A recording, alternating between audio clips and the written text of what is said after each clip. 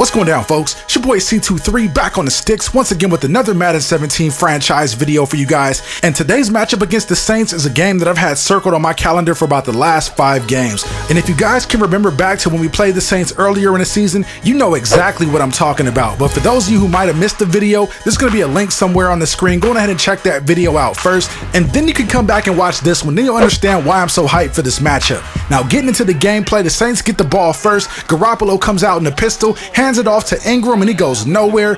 The tackle was made by Damian Dixon on the play, bringing up 2nd and 9 now. Garoppolo throwing downfield, connects to Brandon Cooks. He ends up picking up a first down, moving him all the way up to the 47-yard line. The next play, Ingram gets the handoff, and he's met in the backfield by Keanu Neal. That's going to drop him back to a 2nd and 14. Ingram with another carry, and that time he only picked up 3. So on 3rd and 11 here, Garoppolo with time in the pocket threads the needle to Kobe Fleener, and Ryan Shazier made the tackle on the play, but Fleener picks up the first down. So on 1st and 10 now, Garoppolo throwing near the sideline, complete to Marquise Lee, and he's going to gain about 4 on the play. So on 2nd down now, Ingram taking it up the middle, nice spin move there, and he's going to get enough yardage for a Saints first down. So on the next play, Garoppolo tries to hit Fleener, but the pass is broken up by Keanu Neal. That was a nice play in coverage. So on 2nd and 10, Garoppolo in the gun drops back, goes short to Ingram across the middle, and he picks up another first down before Shazier can make the tackle. So the next play, they try to go back to the ground game,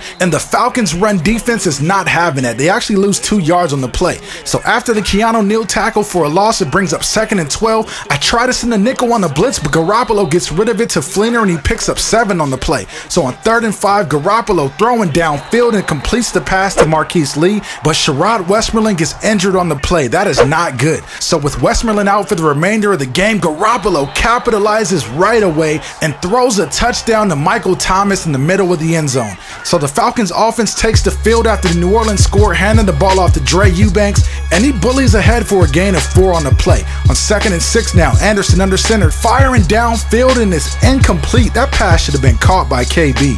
Those types of catches are usually automatic for him, and he cannot believe it, shaking his head in disappointment. But the drop brings up a 3rd and 6. Anderson firing over to the right side, complete to Gordon this time, and he's able to pick up a first down on the play. So Anderson comes out in the 4-wide set, dumps it short, complete to KB in the middle of the field, and it looks like he gets about 7 or 8 on the play. Then on 2nd down, Eubanks gets the carry, puts Vaccaro in the spin cycle, and almost takes that one to the house. If he would have broken that last tackle, he would have been gone. So the run by Eubanks sets up a first down at the 40-yard line. Anderson comes out, goes play action, throws downfield, and completes it to KB. Kevin Body might have just bailed Anderson out with that one, because that was a dangerous pass. So after the run play to Davis goes pretty much nowhere, we're looking at 2nd and 11. Anderson taking the snap, throwing downfield, complete to Julio Jones, and that catch is going to set us up with a 1st and goal from the 8-yard line. So looking to punch it in for 7, Anderson comes out in the gun, trying to set up the screenplay to Davis, dumps it off to him, and he's going to run in untouched for the score. So we did a great job at marching it 75 yards downfield and responding to the New Orleans touchdown. Getting back on defense after the run play goes for a loss of 1, brings up 2nd and 11. Garoppolo's under pressure and gets sacked. Keon Fontenot getting to Garoppolo, bringing him down for his first sack of the game. And what's crazy about this play is that Fontenot usually plays in the 5 technique in base, but in the sub package he slides over and plays in the 3 technique. So I'm wondering, maybe that's going to give us some versatility as we move closer to the draft. What do you guys think? I don't think it's that bad of an idea, as we just forced the Saints to go 3 and out.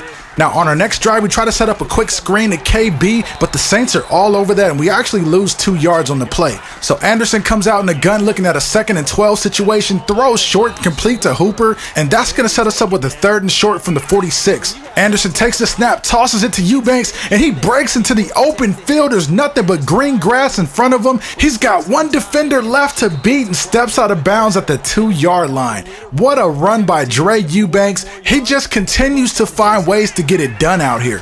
So after the nice run by Eubanks, Davis takes the handoff and vultures a touchdown that probably should have gone to Eubanks, but we still get the score and go up 14-7. On our next possession, after forcing the Saints to go 3 and out, Eubanks gets another carry up the middle and picks up about 12 on the play.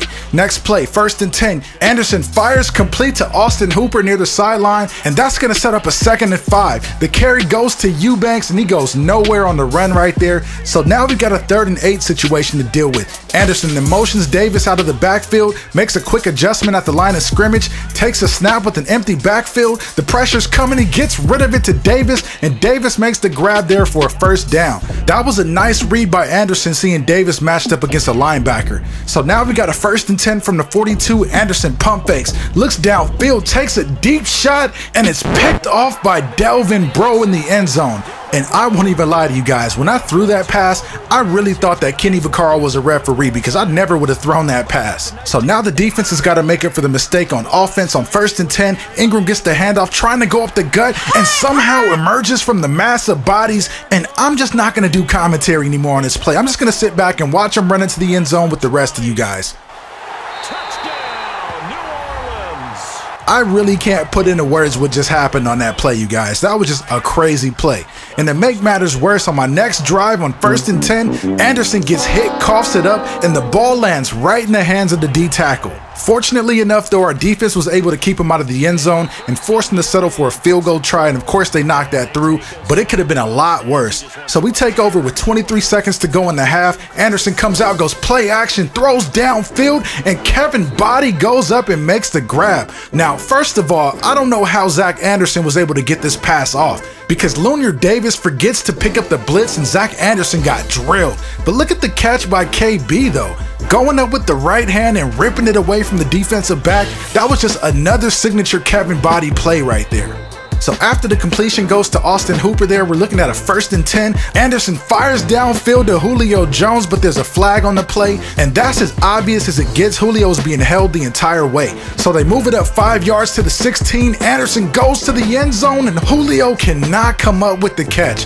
That would have been a sensational play right there. But with time winding down in the half, we just settle for 3, and we'll take a 17-17 tie in the halftime.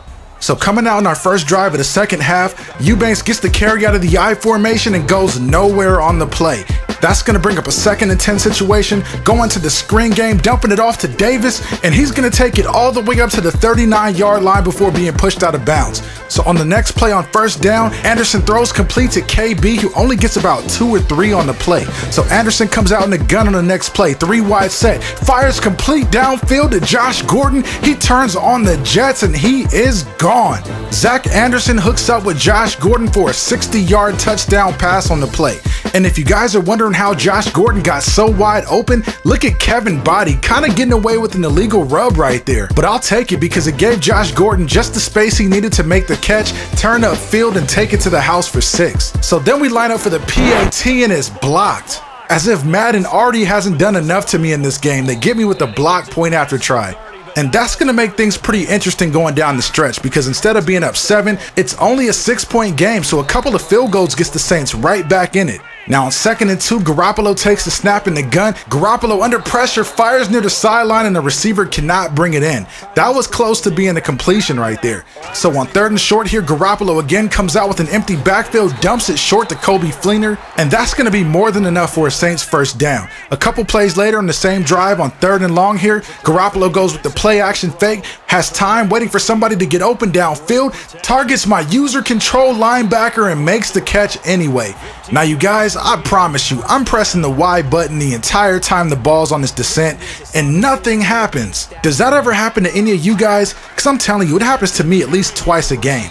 But anyways, after Fontenot makes a tackle on Ingram for a loss, the Saints are now looking at 2nd and long from the 19. Garoppolo handing the ball off to Ingram again, and this time Keanu Neal was right there to meet him. Looking at a 3rd and 14, Garoppolo drops back with time in the pocket, dumps it off short to Ingram, and Damian Dixon comes up and makes the tackle just an inch shy of the 1st down marker. So that was another solid job by the defense in holding the Saints to 3, but this is where that block PAT really hurts us, because the Saints just need a field goal to tie.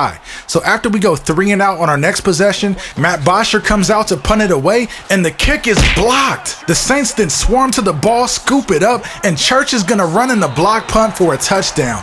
So with that score, the Saints now have a 27-23 lead. Moving into the fourth quarter, our offense takes the field, trying to dump it off to Davis in the flat. He makes the grab, but only gains a couple on the play. So that's going to bring up a 2nd and 8 now. Anderson gets it to Davis, setting up the screen to the opposite side, and he's going to cross into Saints territory before being tackled by Delvin Breaux. Now on 1st and 10, Anderson lines up in the I formation, hands the ball off to Eubanks, and he gets tackled as soon as he takes the handoff. He's only going to get 1 yard on the play. Anderson comes out on 2nd down looking to throw, completes it to Josh Gordon right in front of the linebacker, and that's going to be enough yardage to pick up a 1st. On the next play, Anderson comes out under center, takes the snap, hands the ball off to Dre Eubanks off the right side. He breaks into the open field, and he is gone. Dre Eubanks with his 10th rushing touchdown this season. This one goes for 32 yards to the house. So now that we've recaptured the lead, it's all on our defense. We have to come out and get stops. On 1st and 10, the pass goes to Fleener, but he was out of bounds when he made the grab. So that's going to bring up a 2nd and 10 from the 42. Garoppolo, under pressure, takes the sack, fumbles the ball, but the Saints recover. This rookie class continues to shine on defense this season. This time it's Taylor Till rushing in from the left end spot, getting to Garoppolo, knocking the ball free. If we could have recovered that, the game would have been over, but the Saints recovered, and they're now looking at a 3rd and 17 from their own 35-yard line. So Garoppolo takes a snap in the gun, fires downfield, and is picked off by Dre Kirkpatrick, and he's going to return it for about 4 yards up to the 31. So all we got to do now is protect the ball and milk some of this time off the clock. We come out pitching the ball off the left side to Eubanks, and he gets about 14 on the play, setting us up with the 1st down from the 19. We then go with the toss play to the opposite side. This time it's Davis, and he picks up 6 before being tackled near the sideline. So now we're looking at a 2nd and 4 situation, looking to keep it on the ground. Anderson hands it off to Davis, and he's going to run in for a touchdown. And that's how we're going to put a bow on this one, you guys. The final score is 37-27. Things got pretty interesting there in the 2nd half. I won't even lie about it. We were definitely in a position where the game could have gone either way, but we were able to make the right plays at the right time, and we were able to come out on the road and get our revenge for that Week 9 loss against the Saints. As far as the playoff seeding goes, with the few games left, we're still in the driver's seat for home field advantage throughout the NFC. As for the Saints, the record now drops to 7-5, and though the loss today makes things a little bit tougher, they're still in the wild card hunt, so we'll see how that plays out. Taking a quick look at the stats, Zach Anderson had another good game, completing 25 of 31 passes, 2 touchdowns and 1 interception, and he also had that 1 fumble on the sack, so we're definitely going to try to be more focused on ball security in the next game. Now on to the running backs. Dre Eubanks was the man again, 15 carries for $126 and a touchdown. Lunier Davis did have 2 rushing touchdowns, but they were more like vulture touchdowns, so we're not going to count them as much. And then in the receiving game, KB led the way, followed by Lunier Davis. Julio and Austin Hooper both had a handful of catches, so I'm pretty happy with the way that everybody's getting involved. I definitely want to see that continue. But even with that said, there's still a few things that I want to get cleaned up before we get on to next week. Anyways, you guys, that's all the time I got for this video. I hope you guys enjoyed it. Don't forget to like, share, comment, and subscribe. I'm signing off, and I'll see you in the next one.